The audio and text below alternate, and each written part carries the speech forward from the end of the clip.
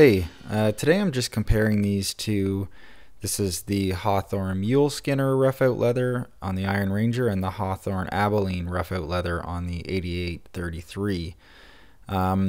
Initially I was thinking I would just post this to compare the colors so you could see just how light that Abilene leather is, but then as I was handling the two of them, I noticed that the Muleskinner has a much more waxy hand to it.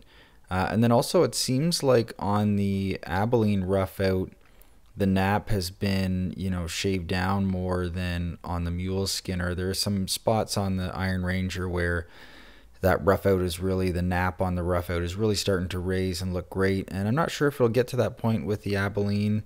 It does seem to be just more evenly lower and shaved down on that one. So that's something we'll see.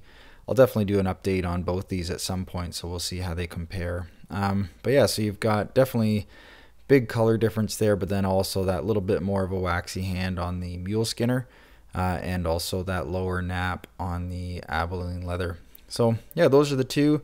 If you wanted more info on the Abilene, the 8833, I'll put a link up here in the corner. All right, thanks a lot.